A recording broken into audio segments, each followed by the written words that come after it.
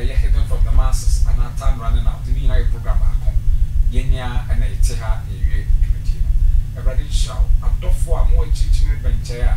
One woman, what you and cry any attorney that must pt2 more putting more remove now auto sika money yen say venture at a knocker everybody shall pa na be seeing kaja in yasana. Yenya a 30 ye yenya chaswa into a coswa samo and I can be said. Sanka ready when mobile ya tumpo and a wiki beyond ye papa 100 so my 10 cities each and a kaya diano because we shine ye pa and they say ye buy in fact not as a set yen manager meeting because a near my thing there was a form at our my down who will pray no program about cry and as a set what you and cry yes and near my thing to Munchom in Macedonia. Number one, my radio and Cosso. Yea, ye now saw me will be to collection my intina the Bia is Ramon to Madama, my boy. A running shout, Sir Orton one son. And there, anyway, Yapa Pebi, Nat, the Yana, told a mini war, or Bettina, Mr. Wood, King Castle, or King Castle. Yet I was a power man, dear, no, a green chain, a running shout of Papa, not your Washibia or Share. Na unim say ye ntwumadi ya papa bi na yira no mo giant Christo so no nyame asafo mo fiti say meka na sa mko but ewrade asa do maba na menyante ese ne o makọ ezi aso den no makoso Mr and Mrs Edupon am whatever ewrade nshamo baba ewrade nshamo wa ma won sam no ayi abem na ahye ewrade mo nya enkra mate no na eyi sebo na asa na meedi no ha if you say for be say a sign as so GDMOA near Casa Amen. And you may Tradino Etwaso, hidden from the masses, new world order, climate change gospel, part 2, and the part 2. Part 2, yeah. Part 2. Alright. Nameba, Bosi bed. Na, dear Deba, Chikuri, a radisha. Messlena, Sergeant Frimpon, and here, Apple Pie. Jiddy for Mummy Pie.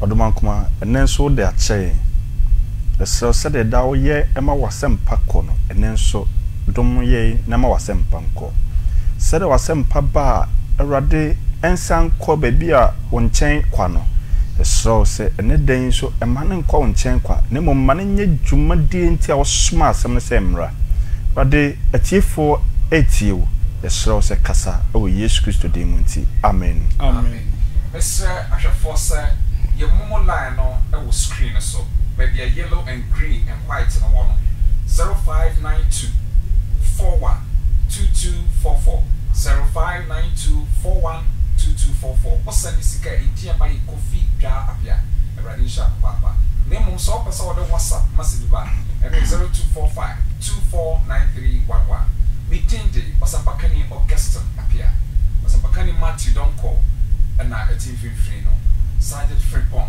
my body did that on what say and so and a radisha papa 80 Jumetino Eshase screen no uhuno hidden from the masses. That is programmer ye and ni tima and that's one the TV asem and then you call the climate change gospel and no and then ye should be a radisha papa Messi say Sebia will be people so catch them again emergency Fafa WhatsApp line na 0245 no so offer me meet me pick ni mo so ma me message na me ko ade cry ekoso na fe me hu nya me ready show abefo ma chi me mo akwa odi for mpacho bejo so na bere no doso na so esese ye beto aso yes he said ye shall see osom no no nwumre ni asom a be sisabri no cre yeah and na dey na right on my yo atiefo ede nyankopon asese waboya ma yakodi homeda yaba ene minya call from Takrade okay na menu abako o se ne nyankopon adom be full last week ninde we wura SD for aso dem praise the Lord hallelujah eti no onu nyankopon hira amen SD aso na okowura mu no kana se ade bia ohunu ho bia no what matters most is say okowura nyankopon fie e Roma so for ne kai eti no hwe Yesu nkuto right yes afi omo frefre ye so mo astatiero rezi aso dem so no Nyankopɔn hyira mo a monkoye so Nyankopɔn hyira mo etiefo nya Nyankopɔn hyira wo bia amen yenu se Nyankopɔn start boabo ne nkrofo na no enti enche na me ka kire SD fo se aso na omu wo mu no okay omu ntina mu yie ebe so omu asori na nkasa ne wonkom hye omu asori no e wonkom hye okay LNG White no kan say ebe ka krama Yesu aba Nyankopɔn be wo so asori no na omata mo nyame be wo so asori no at the time wa owo so ayi no at the time wa owo so owia no osoro no owo so soro na owia ma nsankyere ne no that moment no mo be wo so asori no okay it was asori no omu nyina yie wa ezi mu yie wow yes so omu anfiri mu a omu betam omu abrabo pa omu abrabo pa obe defend it okay what you say no defending and chira emfiri nyame no be defending ye free nyame no be sori atia saafo no nyina no ye be wuso mu nyina afira sori nim they will be shake out yes ye be share that the whole doctrine ye be share that be fa SD asori no ankasa send Ellen White ka fa asori no okay because he directing the person munko say you hidden from the masses yes yes Ellen White na ankasa kan say ebe ka krama Yesu aba SD asori no be weak. Yes, or see the church will be weak, the church will be enfeeble, church and enya kono. Wow. Yes. Oh yes. Ma ponhwe ni books mu your kafa SD aso no ankasa ho. Yes. Meba ba yika ni nyina nti obi ko SD enu mu a no ko hu saa de ma no aso no mu a onka se enye Nyankopɔn fie. E ma ne nye no ngwa. E ma ne nye no ngwa because omu won kom hye se o ma sori no. Se Yesu be ba aso no enya kono.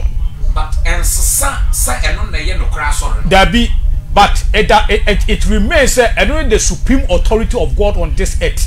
Nyankopon nam so a ode be gye nkrofo nkwa. That's what LG White wrote. I will the books my yeni nyina ho research say you're hidden from the masses. Yes. Eti be ma eziefo no akasa hu mu asori no. A wo mutimu no. Eti nema bi ekoso wa ezi asori no mu no. It doesn't condemn say asori nyame asori. Nyame asori na Satan de nkrofo ba asori no. So mamini hu enti ama oka asasem yes no say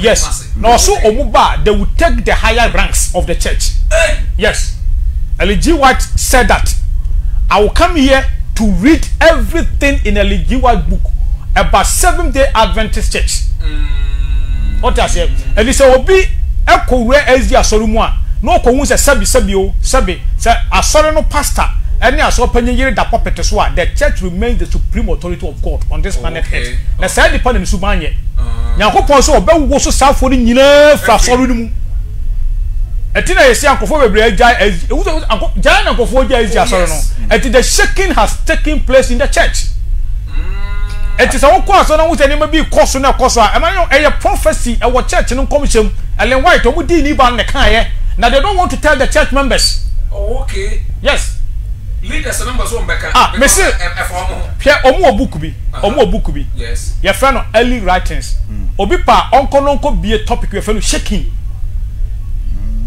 na onkan near Ellen White kan o san so wo o hye omu osofo no ayin pastors no Ellen White hye omu hunkom asofo ankasa o hye omu hunkom asofo no ewo early writings page chapter na friend covetousness.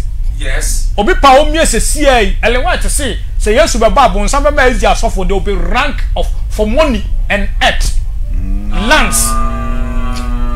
Ewo mu buksum internet cha pray dia ekoso no nya ye nkomhye. Ewo mu buksum eye nkomhye. In fact, one mama come out of here. Yes. If we say nya ekoso na yetete na yehunu no is prophesied about that woman. Yes. Ellen White, that's the ACDR. Yes. So one the can say suyiri beba. Or one the can say asase wo so beba. Or no can say jabe hihye. Say ya be kenkan. Omani age. Yes. Ne fa omu church no ho Ellen White kan ye ne ba beka. Because my American say omu hu sa de no pa a church Jesus is coming. Oh, okay. Et yezie fo aso na kasa no. Ma me no won commission de ma church no. But they don't follow the woman.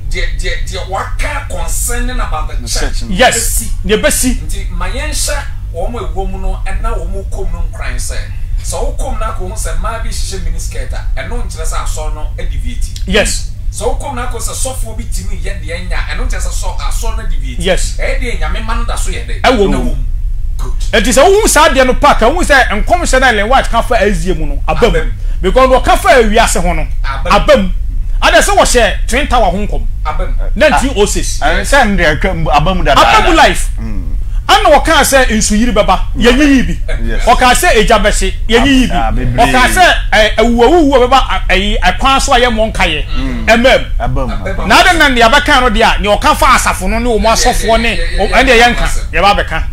Alright. On say Osempaka ni bi ka asembi. O say ezi asafo na yete se no ahyen no. Oh yeah, ya ka ho asem Aha. O wa koto emoa bia bi wo mbi. Na nipa so ye dey. Nipa so ego. Enye ma me nsa na de wo. Aha. Eye aduane. Aha. Emoa. Aha. Enne nipa. Yes. Nti wo komu a esa ne ma me nsa na hu wo. Asori nim. Nti ebi suban te se moa. Yes. Enne bi suban te se aduane. Ne nipa bi suban te se nipa.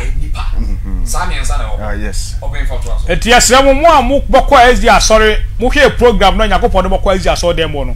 Mo ko hu ne matantan wo ma ne ha mo. Eyen commission ne wa asori no mu. En commission o se bam e fa asori no ho. Amamu a Yesu mai. Eti se mo hu se sa de no ba mu di a. E ke se Yesu ba. Because o can say at the time one oba wo so osoro no, oba wo so asori no. Aye simultaneous. And they say you say you wo so osoro. Yes. Eti asoro na ye wo so no no. Enti mamu nsuro mon ko ho because maame no ko tama ka kire mo say me Osempaka ni matidonko. Apart from Bible, LNG white books, me ni book bia ni efa nkwaje ho. E wo wiye bremu nsam ho. Praise the Lord. Yes, apart from Bible, any LNG white book. Na ni nyina no LNG white book no, eye wo sofo owusu ansa me kwa ezie school. Wọ́n ma mi ko hunu yi tu na ma weka ma bon di ba mienu asemprensa wa ha osofu wansa o wa ezie fo union ho on na ye youth director o sofo tiatia me ko ezie school ono na ma mi hu elen white books na ma kind books no a besi ne and wo hu san secret we nyina yes and ma ye ni nyina PowerPoint ma ye ni nyina PowerPoint adie bia ma hu elen white book mu bia ma ye na PowerPoint it hidden from the masses no ye nwie na nwie kina just ye sikasa na se buku no na se ada na se buku no so do so yes ye nwie na o ni books no ni books ay 100 dia mi wo mu 50 e wo me library now nya ono nko books ni abekan se ya ka wa ya bekan Methodist for oh yes ya bekan Lutheran ya bekan Roman for ye buso kra kan enti ko hu ne wo Methodist for mo ani aba Methodist ni akan ma me ka se Methodist me imagine me hwehwe bibia fa John Wesley ho okay any Charles Wesley okay so mo na team Methodist yes when we say him say yet tro nyina no about 75% omu na tro ye oh yes I know when we research am koye number say mu say John Wesley any Charles Wesley Sabbath omu di Sabbath ya okay omu ani Sabbath da and so Sabbath hymns omu na tro ye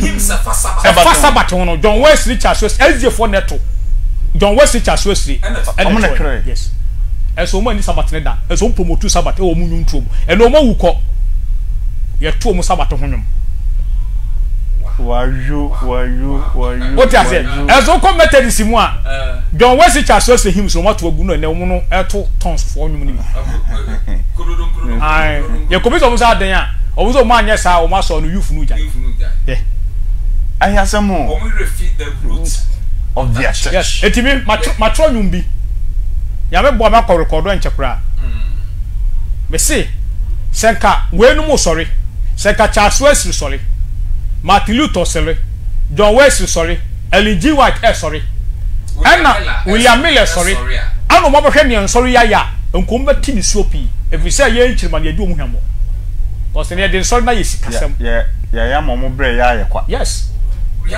yanko yanim etimi sramo ne tia me ka we ni say mo a Yakobon ada Roma mo follow a program sam ko Asia sorry no ade bia mbo hu no ho bia no mo focus Yesu mo focus yes hwere nim nwa no pote anu ko ana hwe enhwe ni fa na yi no yes aso nde nyame abo onya wura mu awie e Roman sofo ne ka say yanko ezi asori omu nim nti omu kan ko mu ase ensoro wo wiase emienu Roman any SD this all person with the Bible nsam ya adwuma dia ko SD asori Roman for the kan tietia enti no so wonya ko wura asori dem ho a enhwe nifa enhwe bonkum hwe Kristo anim wanwa no poten na pre wo nkwaje na nche Yesu ba enmonyam kam nyame amen ye da radio ase ye she program ase mo ada Roma mo la no so screen so afei enam Samen TV on Facebook live na yourself say one like ya no ahye sabe ya wonnua bi woni access to TV onso benya se pon program na mo me wo mo WhatsApp number ni nyina me de link na ma mo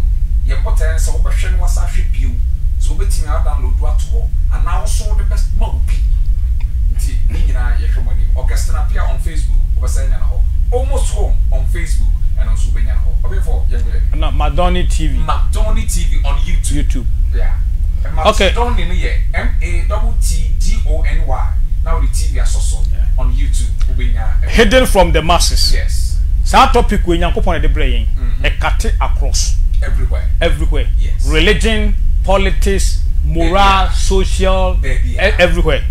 Until you call him. Now you started program here from the New World Order. Okay. The Climate Change Gospel Part 2. Okay. And you know, la if we are na ye hwemwa na ye key text no. Aye Luke chapter 21 verse 25. Okay. Enti ya kan Luke chapter 21 verse 25. Mieti Awurade asem. Na nsankyerɛnne bɛba owia ne ɔsrane ne nsoroma mu.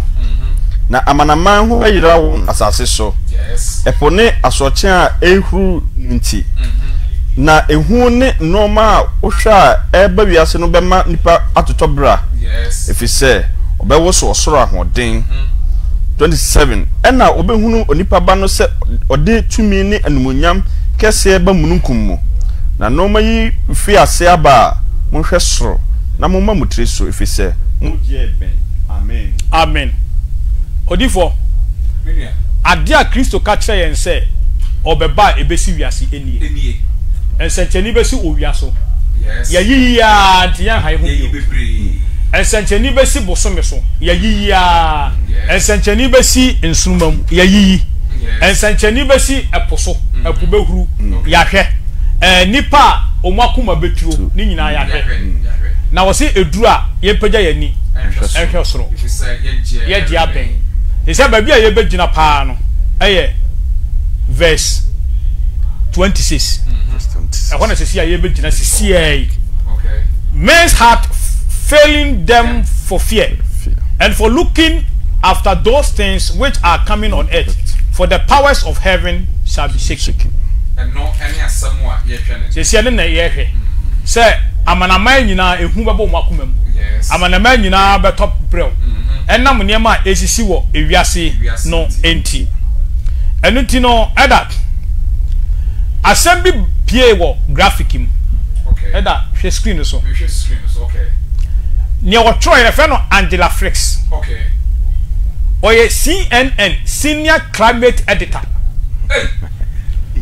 otro assembly na bo 4:46 p.m.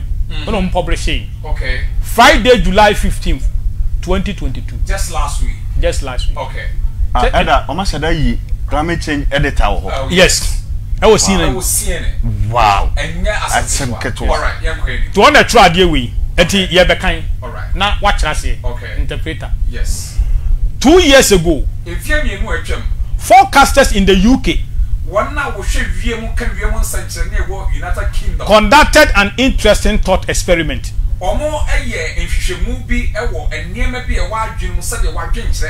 What our forecasts look like in the year 2025?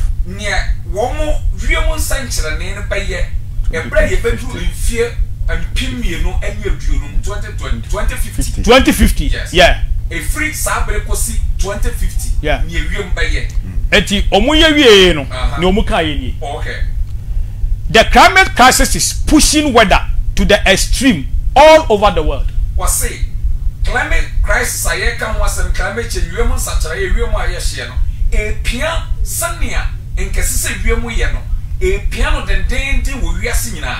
And temperature in the northern latitude have been particularly sensitivity to these changes. Wase said the Remo share a year one I was so palm Emma Nipa Adjene and answer Emma Sayaka Sabri. So meteorologists at the UK Met Office. One I will show you such a one a seven coming in UK. Office. The official weather forecast agency for the UK. UK one I can weather forecast among woman that is a woman delve into the summer of 2020 to see what kind of temperatures they will be forecasting in about 3 decades.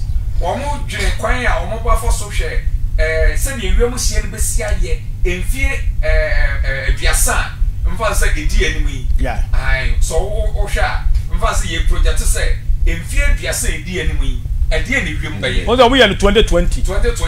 3 decades. 1 decade be 10 years. And 3 decades 30 years. It's 2015. Yes. Not actual weather forecast.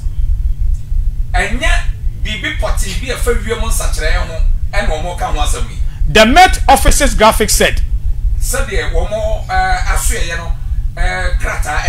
Examples of plausible. That's plausible, yeah. Also example, no, I don't have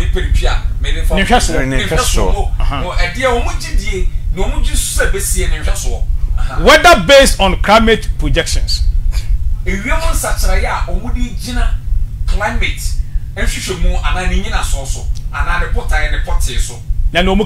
Okay. Well, on Monday and Tuesday, the plausible becomes reality. Uh-huh.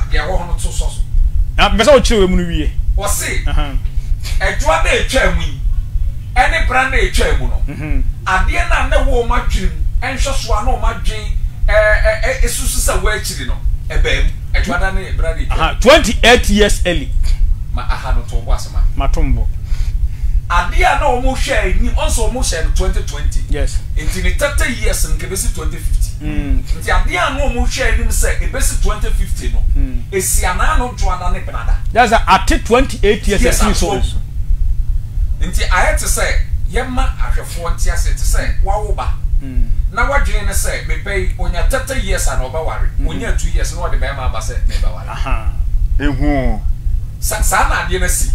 Ana say what you say me susu say bia de manyina duri 20 years onto me mewu na da na akasa na wu aba bob nse kokoko da na do ko ade esi oyi ana ye person betuma kire mu sei ade anka besi 2050 no ne nseso asi ana no joada ene bra ndi e baka ko mu na de kro ye nkwe afi obi ahwe screen so report ne da ho no okay omu expect say sa northern hemisphere ho no Europe ho no ba bi ho onyunu no ye ha na sadden yes the year 2050 no na omu expect say crobity say Stoneway ebe ye 30% 30 degrees Celsius okay Glasgow okay ebe ye 38 said meaning now England or Glasgow, okay. England. Yes. Belfast.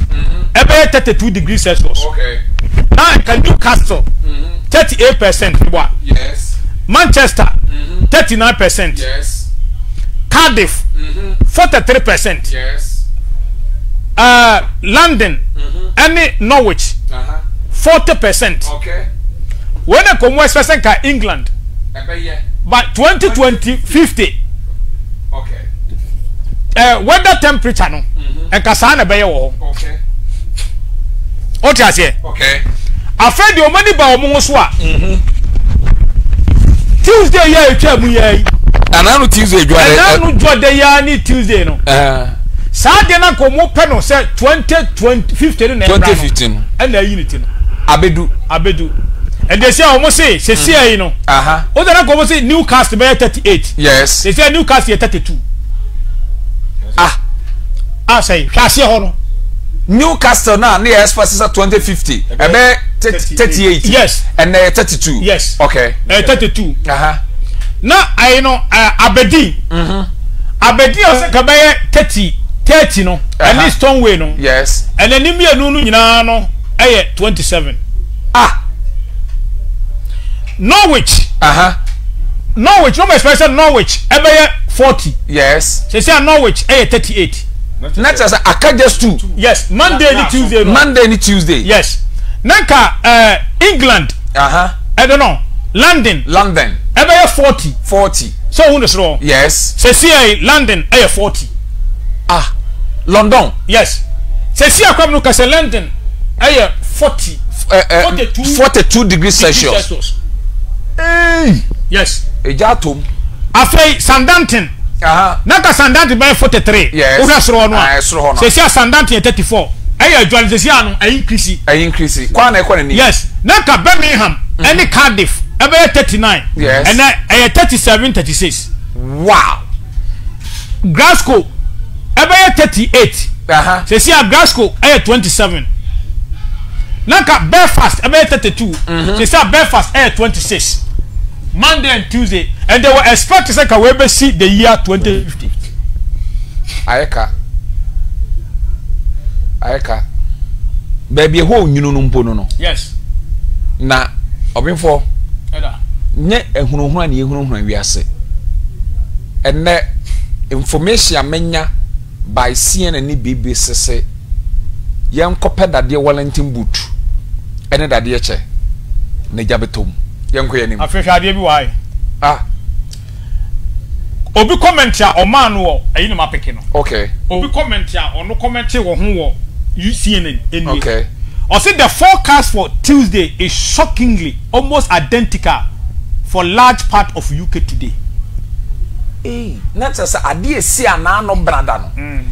Shocking kura memfa twi ben ma chese ebohu na eye wudi wani hu utimi kire sa ade no enie e wo UK baby a utimi mfansie ade open the year 2050 no ade no ho adi enne also onyanko 2050 ni biem dabi and the one say so we say 2050 forecast am be sure say ebeko 100 degrees Celsius 150 ene obi entimi ntra ho and the zia ndem say mrofo mo betena ombaba afehwade bi ai okay saje where ekoso ntino ene nipa ho ahiahia won wo abuchimem okay eda so wo hu me hu obi ekwa no krachini ye eda obi de ade we send me de udi kai ye picture by China me hom nipa bia na China ho ase okay na sa China no dem ko picture no ba ye ni okay se si a China nso so no ekọ temperature no ko high okay report we ba enra enra tama ye pon free ha no yes and a report we buy okay or say watch the sky over China turns blood red sparking apocalyptic fear of end days. Yeah. Na se China for mo nyi se ewiase be se omo nyi ni da bi o sa oji a wonyi no no nkire se Nyankopon ntimi nya ne obeye no na oji dia nko akoye no na ewia wo se China ewia mu ye ko se moja yes na ama nipa ehunu eniema esisi a ehu na eyi ohun a ekire se wiase wei ekọ na wiye. I received this yesterday. Just yesterday. Wow. It almost like climate change no ye kan ho asem no. It's right in front of us. And Jesus Christ is coming soon. Yeah. Very, very soon. Afi eda hwade wa ha say. Okay. Sa de no na o mo pe 50 years no. Ya hwe ho video sisi e. Nyena ka o mo pe 50 years no. Ana ekoso yi. Ana ekoso wo.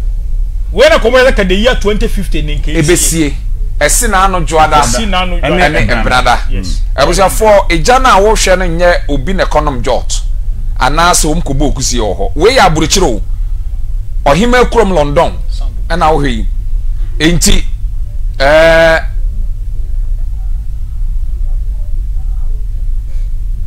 Mestre production sa onhwe sound no mame.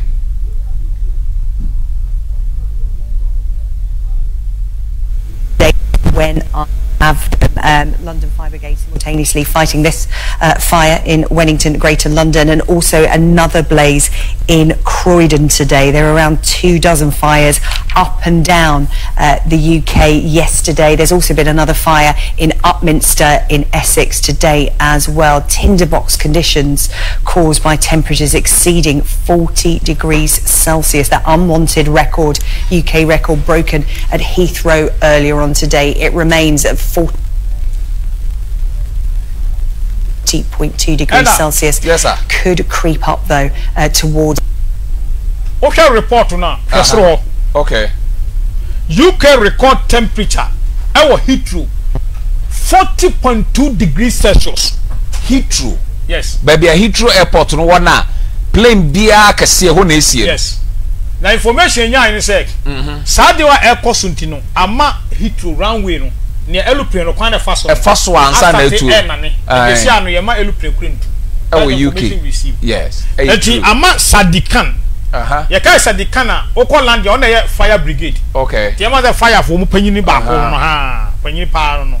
Also, the report to Abba said, Sadenoa air cosono. And one. Wow. Yes. Okay. Eti. Today we were keeping an eye on the official forecast, but this is the scene in Wennington. As I said, London Fire Brigade declaring a major incident in response to what is happening across London. The Mayor of London saying don't have barbecues on grass or on balconies, don't leave broken bottles or glass on the grass, it can start fires, dispose of cigarettes safely and record.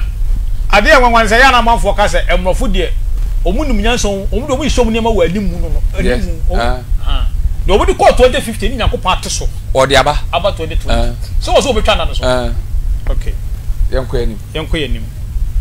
No, almost almost baby at no moon to Moody campus. Heat waves hitting Europe. Where Al Jazeera report. Yeah. Okay. A Janet them fire service for Druminum. Dia wa ye no obeye den na wo wotimi eso ano ade so no ankasa kase eye mabre me bi wono so de wonka if you say wiase mu no ye fa na nya hwe asofo kra se ne mere twam ene ese yewu my news item no. Europe, North America and China are baking in record-breaking heat waves. In Delhi, in India, it's already hit 49 degrees this year, 12 above the average. The heat has brought wildfires, particularly to Western Europe, forcing thousands of people from their homes. In the UK, people are bracing for temperatures to hit 40 degrees Celsius for the first time. The nation's weather office issued its first ever red alert for extreme heat. The scorching weather is fueling more than 30 blazes in Spain and Portugal. Thousands of people have been forced from their homes and are seeking refuge in makeshift shelters. Drought conditions have made areas between the two countries susceptible to wildfires. France is on its high state of alert for extreme temperatures. Two large fires in the south are keeping emergency services busy. Thousands have been evacuated and kilometres of land lost to the flames. Natasha Butler reports from Paris. Well, rather unsurprisingly, not many people are braving the heat at the foot of the Eiffel Tower. Record-breaking temperatures expect. And that, Professor of Wildland Fire Science, a warm welcome to you all. Stephen, these particular heat waves we're seeing now, are they a product of global warming or freak weather events? Thanks, Bernard. So I think, the point you've made is, these things happen naturally, but what is happening is that climate change is making them worse.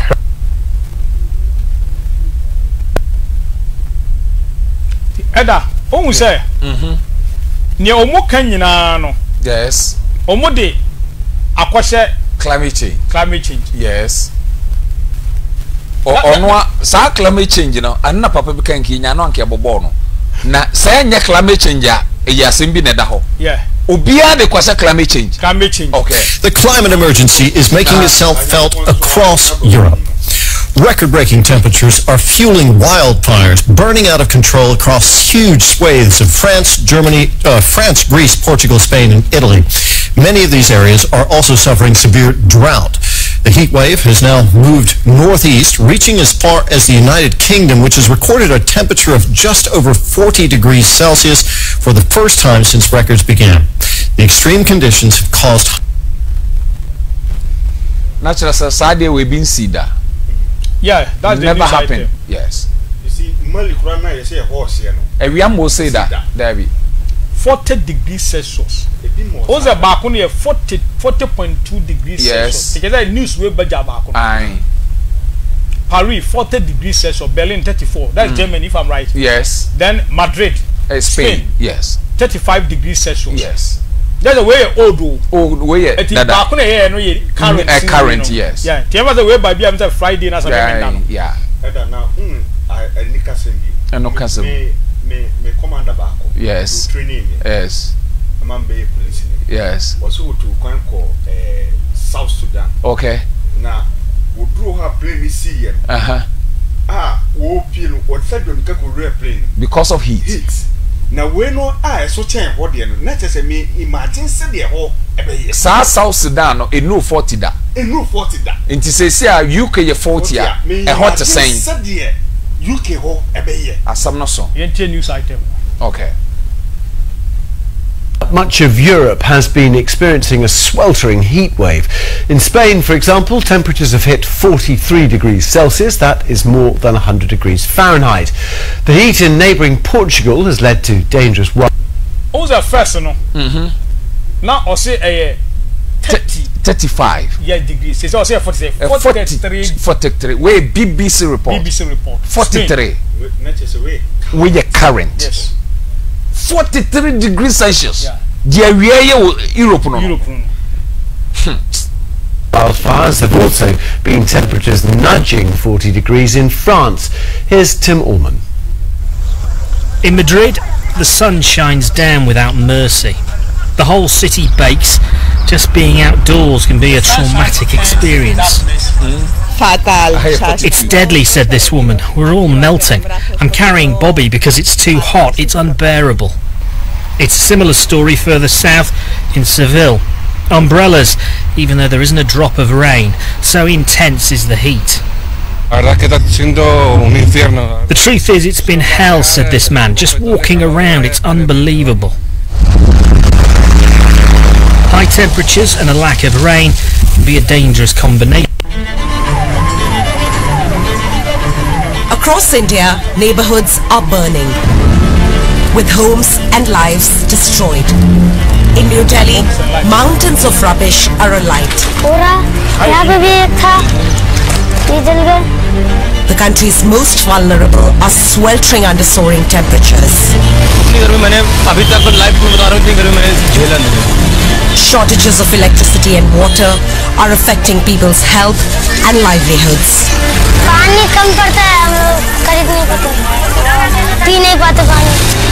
Your camera can get the picture.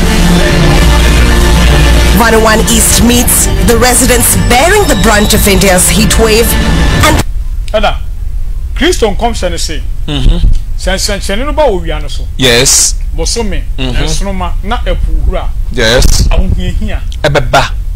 Tisia we no hunu say de ba dia. Ahunhia kase na so we on say awia na ekọ no wo ntimi control no.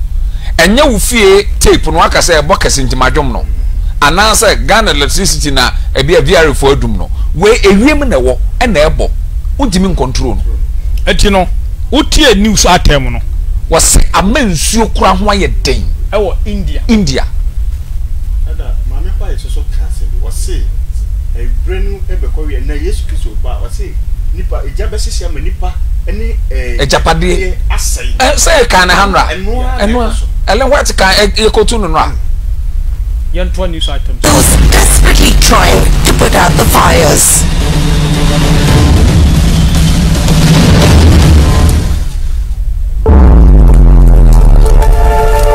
India on fire.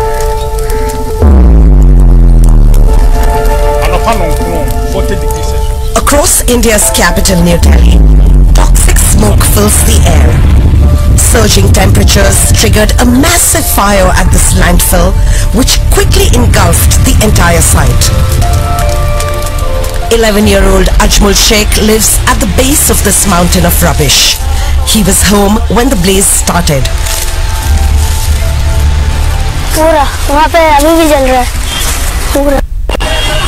20 firemen battle the flames as smoke pours out of the building.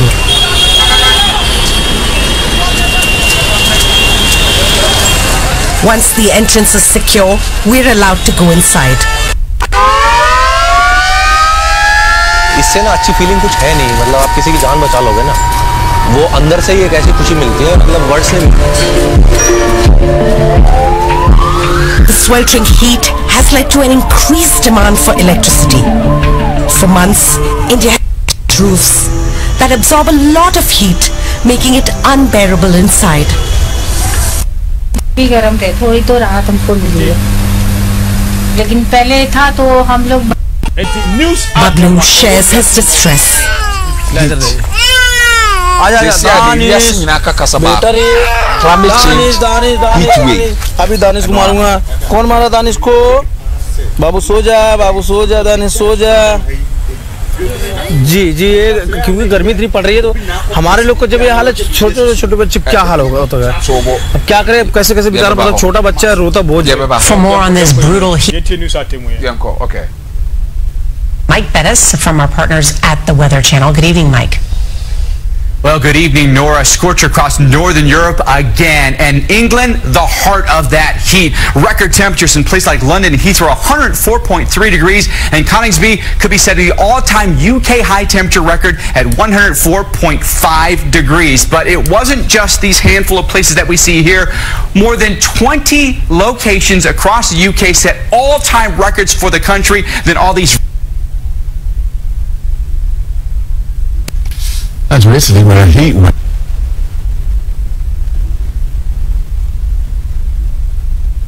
And I'm very news to attend with you. Yes, I could be. 19th July, and 22nd. 19th July, and 23rd. Until 19th should be maybe Monday. Oh, yeah, sure. And Saturday. And Saturday. 23rd and 19th. Me patcho me say me sure. 19th was Tuesday. Tuesday. Yeah, Tuesday. But what we news now what can they say Miss Lou? Who's wrong? Now want to say okay count 100 then. For more on this brutal heat wave, both here in the U.S. and in Europe, let's bring in meteorologist Mike Bettis from our partners at the Weather Channel. Good evening, Mike. Well, good evening, Nora. Scorcher across northern Europe again. And England, the heart of that heat. Record temperatures in places like London. Birmingham, 103.2 degrees. What now? 103.6. Conisby, and so 104. Oh, there be Adriana Cambridge, you know. Hey, there be Heathrow, no. In Tina, airport no 104.3. It will show what you call a ja. Okay, Europe heat wave, England. Where England and called no. Other part of Europe no grandma. Yeah. At the end of my heading. Oh yes. Yes. To see a 5 years school assembly serious. Oh yes. Very serious.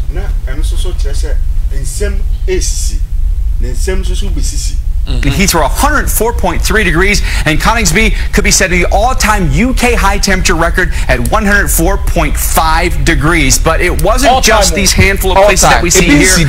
More than 20 locations across the UK set all-time records for the country. Then all these red dots on this map, daily records across northern Europe, plentiful. The good news is tomorrow a lot cooler in London at just 81 degrees, but still hot across the Mediterranean, 100 degrees for us plus in Madrid. The heat stateside remains and expands through the week, eventually from the plains right into the northeast, a place like Washington, D.C. The coldest temperature the next 7 days, Nora, 90 degrees, likely to hit 100. We are feeling it. Mike Bettis, thank you.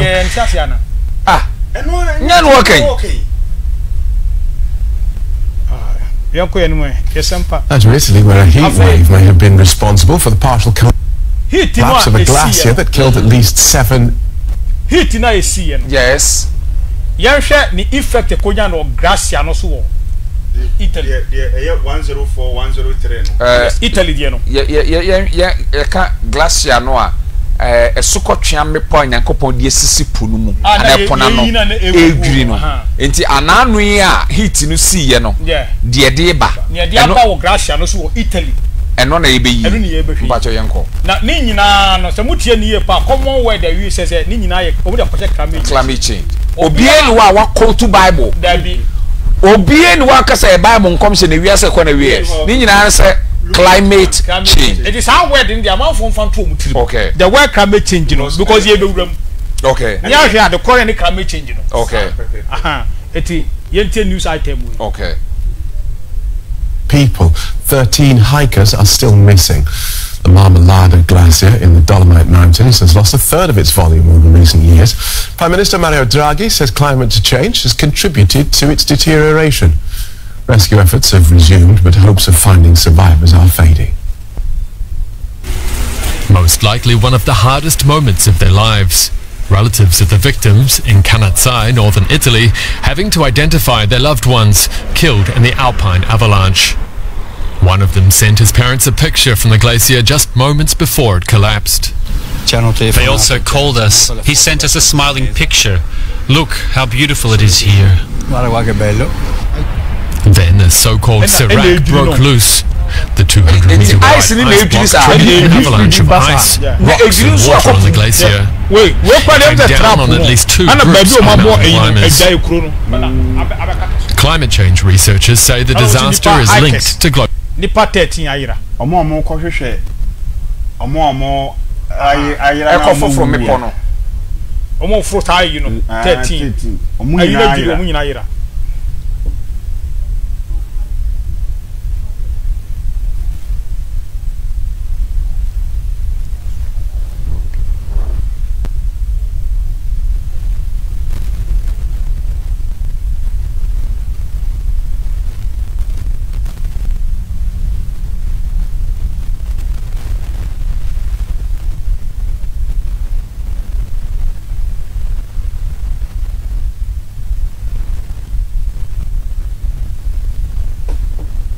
has been limited to overflights by helicopters and drones due to lingering danger of falling ice and boulders.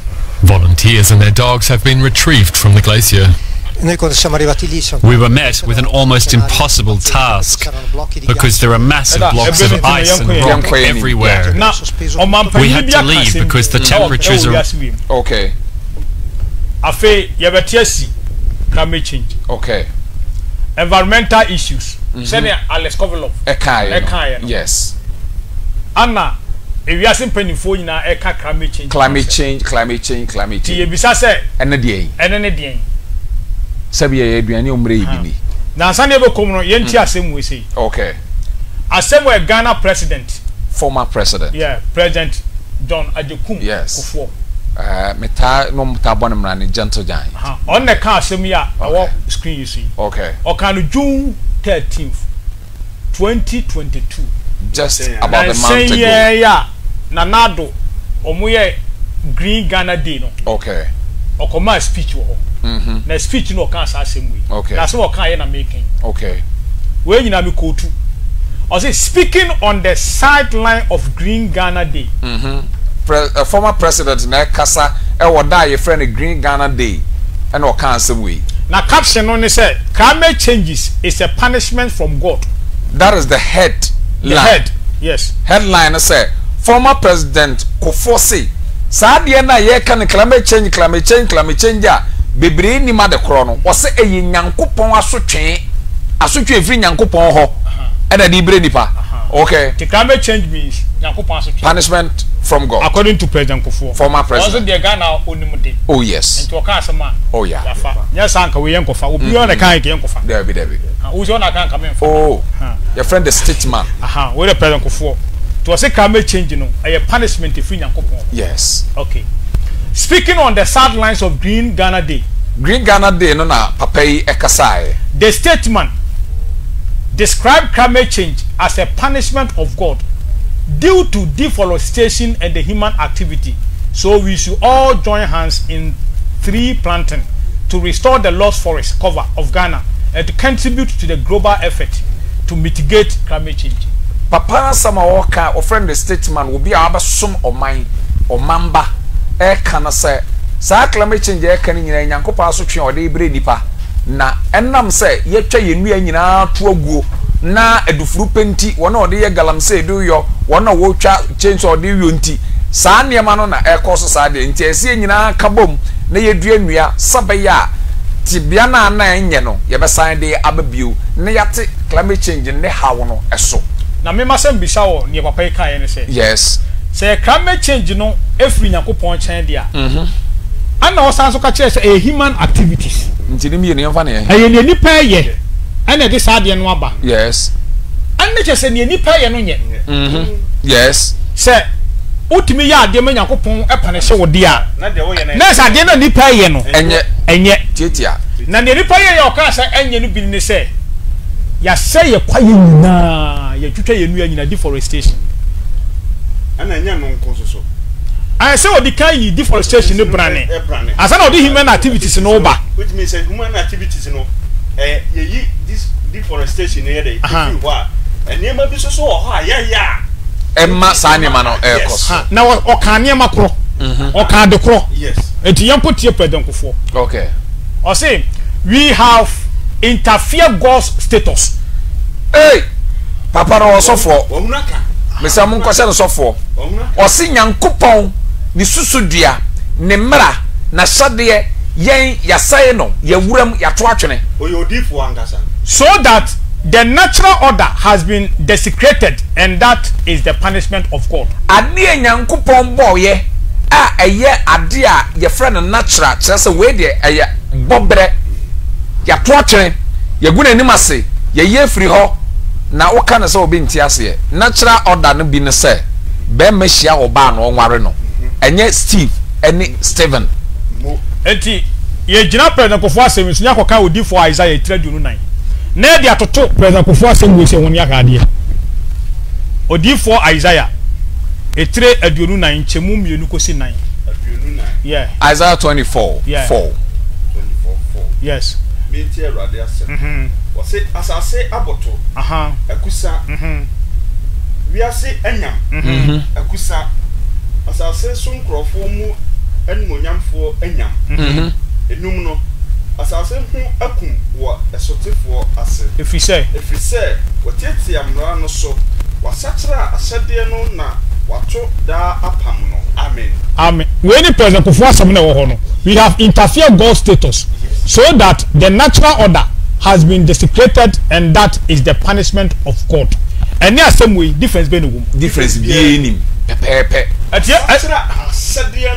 no wato da apam no enti so obi tu Yakopon ho meda e de na eba climate change beba diweja no nani na amfanya hwea climate change according to president enyenya me foforo nka me ho na de da ne abosonsoma climate change enti ho mu na akofa climate change na ba no eye wona wose Nyankopon mransem du atwam the titru Church of Christ for any woman ka ho yes to mu na de climate change o na de climate change aba yenko so mu du afeba hu se Roman for so we mame nka no krentreo Roman sofo bie no obeka atro se mransem du atwam correct efise minim Roman father wose duru memenda odi homeda wone dem eduru kwese ada okọ adwuma but dem yan so wo mu kan kire eno de en de fa to nche nemom osofo wo gina puppet kura bible timhwe ne sore manim no aka atom se ye wadoma se mere twam nti mransem du hu hia ene ye me say saka me change ni awuram ye beduru baabi yes obo se wiase mpanimfo nyina ekọ hyemra ade abetan omu di Yakopon ho meda o de ye koho o de se ye koyanim ye kono ma afa ye ne president kofo kan hai okay o say God loves us and okre o Yakopon do yen say no okre yes and if your son offends you so ba fom wa you punish him to realize his mistake. So God is punishing us with climate change. When the climate change, you know, be 1 John chapter 3. Ah, Papa was so for. Be 1 John chapter 3, verse 1 to 3. Oh, Papa was so for. Senior politics on 1 John chapter 3, verse 1 to 3. Also saying. Monhwe odokon a agya no ɔde akyɛ yɛn sɛ wɔmfrɛ yɛn nyankopɔn ma na yɛyɛ nso yɛnti wiase nhu yɛn ɛfiri sɛ ɛnhunu no tu no adɔfo afei yɛyɛ nyankopɔn ma na deɛ yɛbɛyɛ no nya nnaa kan read na yɛnim sɛ oyi ne ho adi a yɛbɛyɛ sɛ ɔno ɛfiri sɛ yɛbɛhu no sɛdeɛ ɔteɛ na obiara a ɔwɔ ne ho anidasoɔ yi no ɔte ne ho sɛdeɛ ɔno ho teɛ eti amen eti wotie quotation I kan yɛ ɛne president Kofo asɛm God love us no ɛyɛ pa na ɛnyɛ pɛ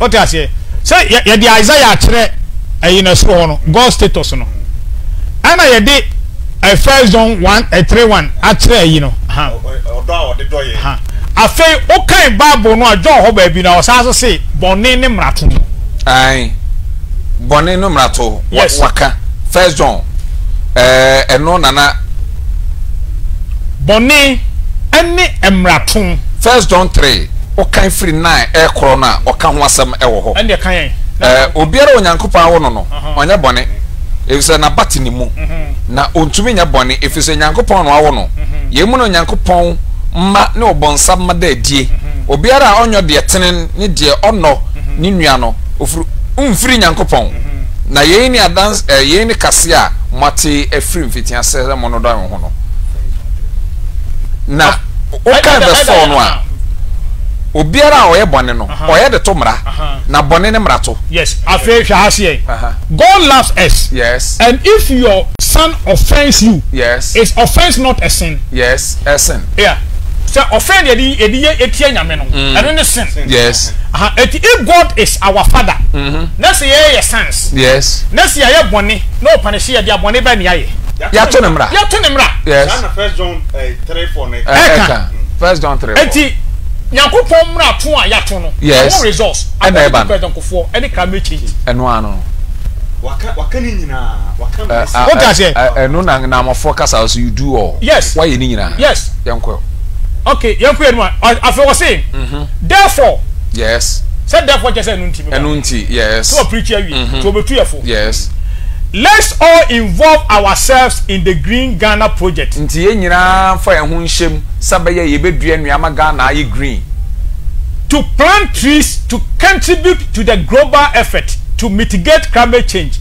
Kofo admonish nti president Kofo etu amfo se ye nyina fa ehun hyem ne nua sabaya ye beboa ma wiase a eye hye no eso bete enti cheza yes adwene yemedi nyankopon mra so we me fan wo Ghana source Ghana web Mobi stroke Anochi Elvis omuna report to yes ana amaganaonline.com eho na asemi eda yes eda eti afede henko ye nimu hwe screen so na sen Kofo demonstration aso mu kan ye ni 2015 is too late 2050 is too late climate action now almost say enfie mpinu aduonum ewo akiri dodo climate action no enye ne climate action no kire say emra ye de be solve climate change no yafanya djuma yenye ne ene okay nti esese ehun mra kro eho ne yekuri se be ehun nipa concern yenko afa wo hwe wo ya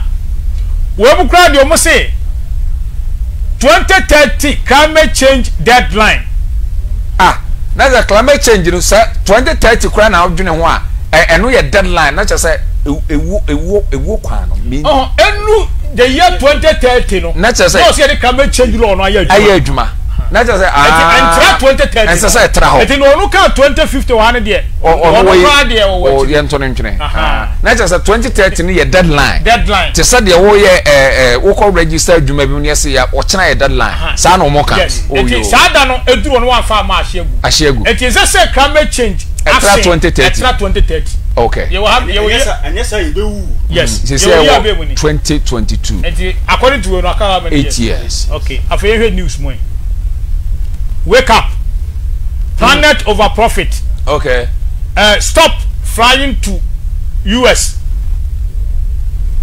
all because of climate change oh okay the demonstration no o precast okay Save our future. Save our future. Okay. Climate Fight today. Yes. There is no planet B. Ye ni planet fufu bia. Ye ko. Yes. Enti yammo ye planet hu ban. Okay. Say planet we no climate change no say no. Asa. Ye ni ba bia ko bio. Okay. And no de ye ba to ase. We asase ne papa. Yes. Afei fight today for a better tomorrow. Nti kone nenya ochina asumdwe wo. Ye ma climate change ni say wi ase na. Ochina ebi ni ho. Enkrofo no mu nsam no no. Breaker dem so e ko so wi ase ne ye hwe no. Okay. Okay. Afei yanko ye ni man. Climate action now. And ade bi e fa climate change ho aye mmara no. Enye ne. Okay. Mayen 2030 bi. Okay. Wey omuko kan no wiase mpanimfo meeting biase. Okay. Afei yanko ye ni man. Afei ye hwe the Guardian. Wey ko wakrata ewo megir say UK. Yeah, the Guardian. Yeah. I say top climate septic calls for $100 billion fund to fight warming. Was say one na waye a kunin na oka bi wom na omoka climate change ho asam no frese yenya $100 billion na yemfa emebo climate change no ho bra enye sika ketewa $100 billion. Yeah. Ghana nya ke ne ekoro no. Yeah. Afeoko Daily Express. Climate change lies are exposed. Yo. And someone for climate change ho a eya atro no sesi adadi. Se kanen ye kata bibi so sesi adapue. Apue. Fede ko fam ye say Yakopom ra ya. Efu na na egbe. Yes. Eti climate change ni dey esi adaso bi. Eso abue. To bi atimi kan bi. Obi atimi kan bi. Say atiase. Yeah. We the newspapers so say heading for the masses. Yes, you for ya bin kan hwe. Yeah, the evidence. Evidence. And the kasa. Yes. Afeda yanko ye ni man. Yehwe science for say dey for the climate change. Omono be kire ye. Omono be kire ye. Say dey yabon. Yabon ye. And the science for be kire ye. Anti mama yentie news item.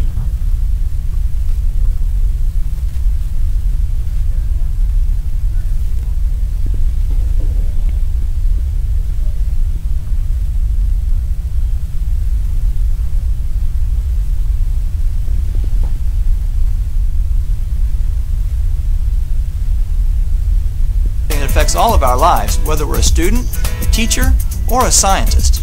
Speaking of scientists, I have a guest here with me today that can tell us a lot more about climate change, Josh Willis. Now, you're an oceanographer here at JPL, correct? Well, I'm an oceanographer, but I study sea level rise and global warming and really how the ocean fits into that whole global warming picture. Global warming is happening because people are emitting billions of tons of carbon dioxide and other greenhouse gases into the atmosphere. Now, when they get there, these greenhouse gases cause extra heat to be trapped on the Earth. So heat that would have... Eda. Yes. Ultra climate change asim. We can climate warming. Okay. If we are say yes. Okay. And all can say ewia no a airborne. Say ewia no ba ye wo ye from maybe a free ase ekosoro. Okay. Science for no transpiration. Okay. And evaporation. Okay. What I say? A be free in so. Okay. That's evaporation. Okay. And that transpiration, you know, if in ewia a form that in there. And this and from the free has no. Yes. A kokodru ewia no so a. Na ewia na heat no. Na sa direct. Asa de aba. Yeah, asasi so. Oh, okay. Say ebebedu ase ya. Na ma aha ayehye. Okay. Ti bibi ti say ka wisie. Ene sa enema no. Companies, factories ahodo. Those are here you na. The factory na da ho no. Baby a first yellow no. Yes. Ana second enua. Ana you know, uba za car to wisie. Sa enema no. Eti sa enema no. Omo frɛ no emission. Carbon emission. Okay. Eti carbon emission no ekosoro a. Na awia no a direct na ba. Eba eye ehye. Ti na be ma ye ya benya global warming. Okay. Eti se ye betumi aye asolve dia. Ade say ye frɛ bi greenhouse. Okay. Greenhouse it say ye nua. Ede na tree planting no. Ede aban. Dia no froko a na ayi no de enyehye. Yes. What I say? Etina a map focus say human activities. Intie nkodua nua no. Entie human activity no e bi the companies no money those kind of things na ye no. And na ko sa de no aba. Okay. Yen to aso. Ada me pacho. Nenso yesu so no. ye chere say sa ne mo we nyina nka ekosora ekodane nsu say na tutu foforo the same tutu kro no a na ne tie ne say at that time no na awia no bona no nye den okay so kai video be yi no na awia no bono anu nye na ofom tie kwa na akodane nsu yes they say there awia no bono anu ayehye nti kwa na anane yes they say wakodua nsuohye e de dole awia so ho behye bibi sana okay otherwise been radiated back out into space is now sticking around and warming Now, all that heat is trapped in our atmosphere, but is it also affecting the oceans? Turns out that 80 to 90% of the heat from global warming is actually going into the ocean. Yes. Emma awiano give we asasi about 80% to 90% heat. Eko ocean ni mu. Yes. Eko pum. Awiano hye na ebo no. Ne dodro no e 80 to 90% na kopo so. Kopo no so. Enti ekopo no so a ozi ya ka say yenya sea breeze no opono so. Yes. Enti ko heat pono a e ma sea breeze na beba no emu ohye. And after so affected the glacier. Oh, okay. So the oceans are really the big Earth heat bucket. That's where all the heat winds up going. It turns out that the oceans can absorb 1,000 times the amount of heat as the atmosphere without really changing their temperature. And you say, awiano heat, or say, ocean absorb about 1,000 times heat as the atmosphere. Yes. Awiano hye na airborne. Epono na jedodo no a. Yes. If you say eno de nipa ntim na yensuo nti eno akora kakra ye den a nsuo eso eno obi fra me ka kire me say sans mo aye kan yin so we obi a wo tempo anu na abete ade na se oh okay se ne pono awia no ono wo ka se epono awia no koto a esipunum in fact was efe awia no wura pono mu yes okay o hwe horizon no o si efe pa okay akasa de me akasa me mani agu bi yeah okay ma kotena po anu kakra okay okay na efe pa yi okay efe enti no awia no epono na gi awia no heat no about 80 to 90%. Sabaya enshi ni penku no na say ye na yenya 10% pe what I say okay okay all that much. And the reason is because of something called heat capacity. Do you have an example that could maybe explain heat capacity? Let's imagine that this balloon represents the whole Earth. And I was that yeah, check climate change in as a science for society. What the yenya botre. Okay. See a video we ni anto aso ye. Okay. Say nipa te climate change mo asia. O see ye frame be heat capacity. Heat capacity na se kire ne say. Obeye example amaye. Okay. To akofa balloon. Balu ye nkura huye. Balu ye nkura huye. Okay. Ano ka kire say se na wiase no ene awia no. Eye aduma. Epo etie no. E say balloon. Okay. Say okofa balloon say. Na se ensuo nimu a na wuhu a. Wudi jaka be pai. Okay. Anna okofa balloon fufuro. Na wudi nsuo gumu a. Wudi ejaka empai. Sana climate change no te. Oh, okay. Eti ye ya saasi no. Ensuo no a e wo se moisture na wo sa asase no nya no. Asase no entumi enya de a. Na heat na e wo asase no no e betima is good. Ti se ensuo wo ya saasi mu no a esese agi owia no e hye ye 80 to 90% no. So ensuo no ntumi nye dia na awia no momo ba asase no so direct dia ene na asamato ye. Ana epono so no eyi no enso no ana asate a enane no ba bia awia no kor na enane no sa nanka ewo ba bia eye ice block awia no kɔ hɔ kora ekɔ hia na chesa still ediminu kakra ba wono obagye atofo no won na ne sisi ehwan yes ani asama ba enti yanko yani its atmosphere. So now my candle, my little lighter here represents the sun, so let's add some heat to it and see what happens. Now don't try this at home without adult supervision and proper safety equipment. Whoa. So, obviously, the heat capacity of air is very low because it didn't absorb any heat at all. Well, that's right. Almost as soon as we put the candle to the balloon, it exploded. And the reason is because since the air inside the balloon couldn't really absorb the heat that fast, all the heat went toward melting the rubber. As soon as the rubber melted, the balloon exploded. Okay. Okay, cool. Now that's a good demonstration of the heat capacity of air. How about the heat capacity of water, or the oceans? Yeah, let's do the oceans. How about a water balloon, Steve? Sounds great. All right. right, Steve. So this balloon filled with water represents the ocean. And my lighter here represents the sun. Let's put some heat on it and see what happens. Okay. That's the heat. Obviously, it's that is ensure balloon. Right, so you feeling the heat there, Steve? I am. All right, but the balloon really isn't, because it turns out that the water can absorb so much heat that it takes the heat away from the skin before the rubber excellent example. So the water has a tremendous ability to absorb heat. Yes. And if that's inside, yes. Well, okay. That's right. They sure are, Steve. Okay. Sounds like quite a problem. What can we do about it? Baby, I soldier beyond. The idea is so many. What I say? Oh, it is a so much a word in Muntino. A journey to me inside. I'd say, oh, no, Adriane.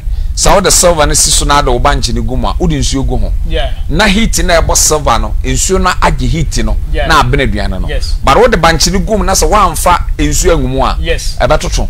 Silver and Casabaya call. Yes. Very good experiment, Ryan. Anyway, the same thing. That didn't quite be none.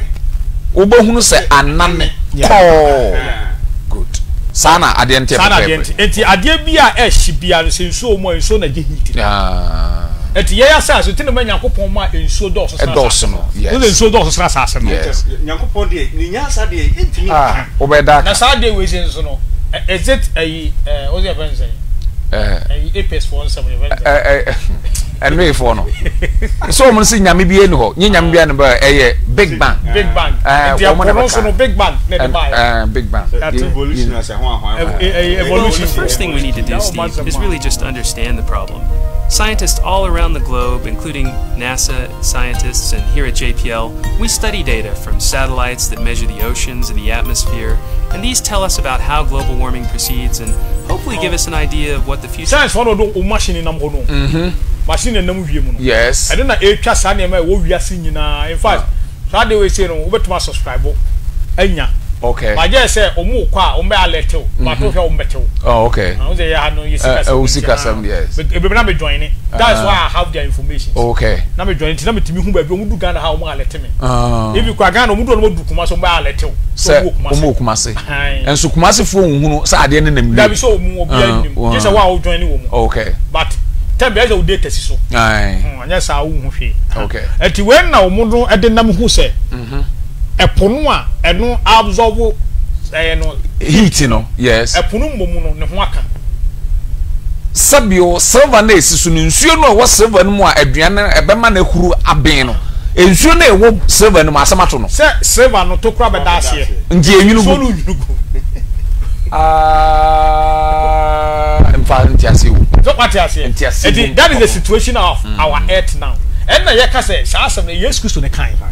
Se obeba silver no a eyo no etubebo asambeto no emu be ye ha ntintimi azobu nsuo no bio heat okay yanko yenim is going to look like. It sounds like a pretty serious problem. What is it we can do? Everything that we do almost uses some kind of energy, and most of it's produced by burning fossil fuels, which release carbon dioxide. We could turn off the lights when we leave the room, maybe power down that computer every once in a while and go outside, take a bike ride instead of getting in your car. Thanks, Josh, for coming in and talking to us today about climate change. Okay. All right. When a science of work actually say you fellow climate change. All right. But better before the who say a punishment. A punishment from God.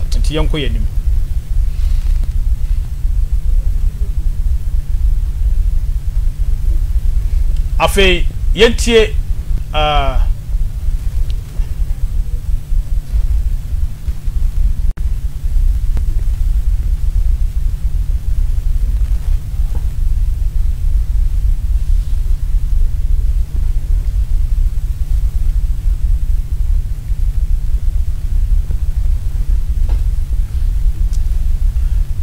Ada Minia United Nations Climate Change Gospel Ewiase nkabom kuro climate change ensempa. Yes. Ewiemo nsacha ensempa.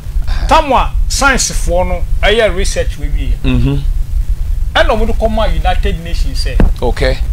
eniema ekoso wo ewiase no enie okay enti no omo de koma omo de year 2015 okay and omo ka kire omo say omo ma ewiase the next 15 years I bet end the year 2030 say ekokoba say wiase anye bibi amfa climate change no ho a carbon emission ahodo companies ahodo sa ne manema na air affect sa de no a by the year 2030 ewiase be explode ewiase bebo yes ade o me say ye to ye bo pa ne akire say ya wo ka na say sa scientist say yeti omo kirikire mu ni niema esisie ni nyina na say every 2015 ekosi 2030 se sade owia no ye no ya to no choko na otoa so ye de oye no a ewiase we ebebo by the year 2030 mfie dunmu every 2015 enkro no yes o ka se ebebo na che se ase etu ebe explode na che se eja betom yes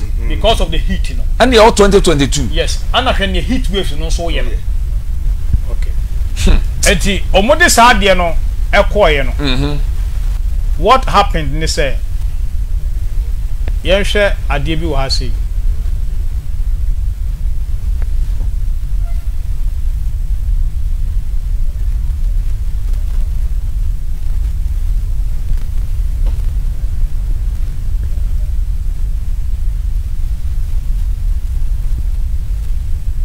from this you know ewiase 1950 yes climate change in effect okay month you know yes no ti ebedu 2021 no okay on the wiase na ye it free after 2021 air no ewiase no ebe reach by the year 2050 to the 2050 a very serious issue very serious yes ade no fra na efrokosoro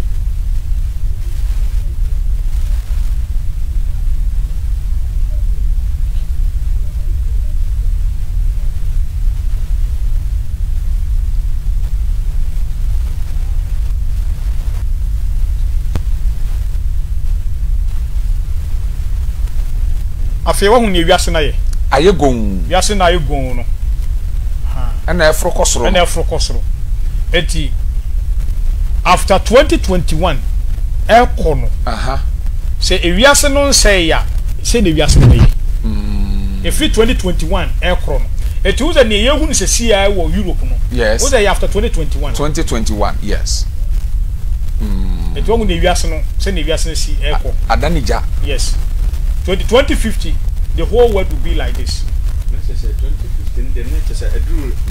Ati ahano mu eka say by the year 2050 the Europe beye ana aswati 28 years jomo dwen say 2050 Europe beye no esinra enti na say it means say omu calculations no just abiti omu eso ate enti anhwe ebedu the year 2025 no de na che say 2050 no ye hu na wiase no be ye there be 2030 no mpo ye dey 2050 dey say ho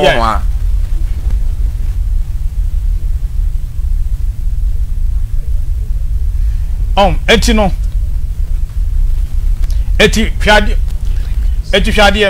eti omu che say ebedu that time no na ewiase no mu hye no I reach 30 degrees Celsius 20 no they say free yenu 2020 mu ho by 2030 no yes na ewiase no be reach 3 degrees Celsius okay so ewiase no reach 3 degrees Celsius wa who say who share screen so I do higher speed it doesn't ewiase no explode yeah is that what the world leaders are doing say any yenko team free 3 degrees no so enfamra 1.5 it say we are seeing to man reach 1.5 degrees you know Celsius no 2030 no and who meet to call the Glasgow no but when they be the Glasgow we say also what is about 1.5 amount or no 1.5 from the world was food okay what you say say ye wo 2 degrees Celsius yes and na eduru 3 what dia na wiase na ebe enti yanko timfiri osoro ho emra form okay but ye bedru by the year 2030 ni eduru 3 no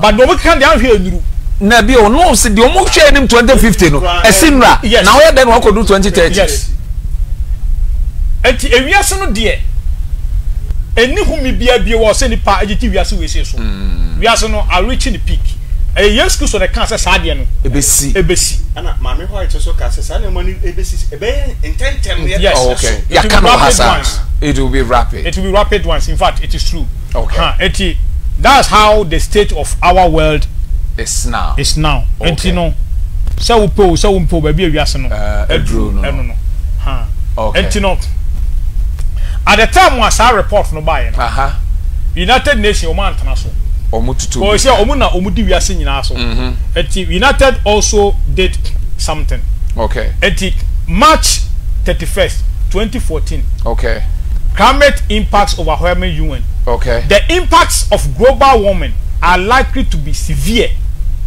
pervasive and irreversible, a major report by UN has warned.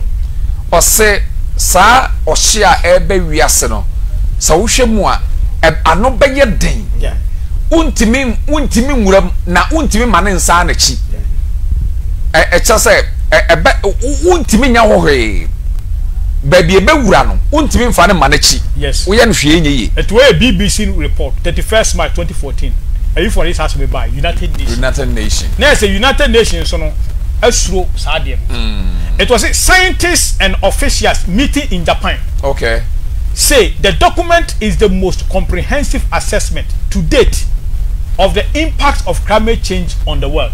Or say in Shemo no Japan no no enkrata o de ba ya United Nations science okay science for any United Nations officials and the meeting no say sankrata na o de ba ya eno ne nkrata edimu pa eye wiase tibia a efa climate change ho. Yes. Some impacts of climate change include a higher risk of flooding. Or say a near basis climate change the baba say ensuyiri bedoso and changes to crop yields. Said the nuaba esi meduano no and also and water availability. Ensu ayenom eho bayeden. Yes. And now, do you see these things in the news? Oh, ebu. Free the year 2014 Ebano. These are what will happen in the world. Okay. Minya yanke beto aso. Nanso mebre no ayebre memfa sima be ngotwe a edruso yi emma mahwefo na eden a ye beto aso. Enti climate change na ye wram bia ye bedu pa 50 kure bedu. Hope say yahwefo be boyen ama yetumi atram framam. And me se me ba ye management in my meeting. If you say a cut the home, I was for a near my ye walk, say ye debe chile wiase, ame ye hu ye wiase tibiano. A song.